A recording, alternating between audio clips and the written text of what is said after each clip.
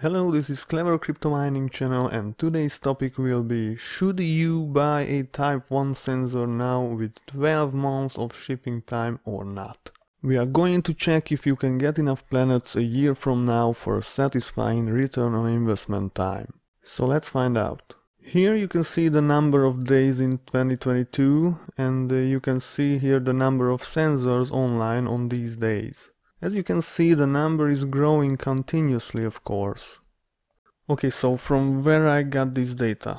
Unfortunately, this historical data can be found on the PlanetWatch webpage, but it would be very useful for calculations like this.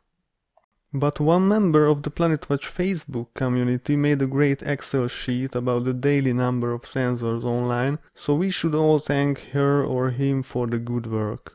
I only found data for Tier 1 sensors in this table, so I calculated the number of Tier 2 sensors from the number of recycled planets.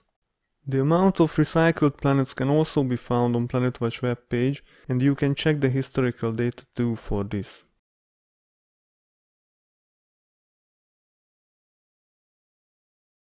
With these data in hand, we can pretty accurately predict when the recycle bin will go empty. I made a chart for both recycle bins, and with a trend line I can predict when they will be empty. So for Tier 1 sensors it will happen in approximately 250 days. For Tier 2 sensors the realistic number would be approximately 600 days. Okay, so now we know how the amount of planets in both Tier 1 and Tier 2 recycle bin will change in the future. Now we should check how the number of sensors will change in Tier 1 and Tier 2 areas. Here you can see a chart about that. As you can see, the number of Tier 2 sensors are way under the number of Tier 1s. As we know the daily number of sensor changes, we can use a trend line to estimate the equation of this curve. And now that we have the equation of the curve, we can calculate the number of sensors at any time of the year.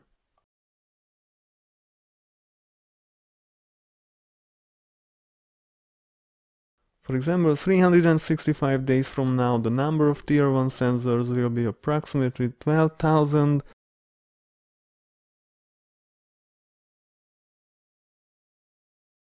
and the number of Tier 2 sensors will be roughly 340. And now with all these data in hand, we finally can calculate the return on investment times in the future, and I have to say it is devastating for Tier 1 sensors. But let's check it together. Okay, so let's say our sensor will arrive in 665 days, which is a realistic estimation for now. On the first couple of days you will receive 33 planets a day, and then it will decrease and decrease day by day. So why is that, you may ask? That's because the recycle bin will be completely empty by then. With 0.35 USD per planet's price, you can also see the amount of USDs you will receive. So as you can see, the return on investment time for a Tier 1 sensor will be almost 1 year. But let's check this for Tier 2 sensors. Maybe these sensors will be under their saturation point, but if not, the recycle bin won't be empty, we can be sure about that. With 0.35 USD per planet's price, you can also see the amount of USDs you will receive. And as you can see, the return on investment time for Tier 2 sensors will be 80 to 90 days. So almost 12 months of return on investment time for Tier 1 sensors compared with 3 months for Tier 2s. It's a huge difference. Of course, if we expect that the price of the planet tokens will be doubled, for example, the return on investment times will be much better. For example, if the price would be 0.7, the return on investment times were 100 or 120 days for Tier 1 sensors and 40 to 45 days for Tier 2s. So should you buy a Type 1 sensor now? Well, if you live in a Tier 1 zone, I would say yes, but don't expect a fast return on investment time. So if I lived in a Tier 2 zone, I would order one right now. If I lived in a tier 1 zone, well, I would think it twice.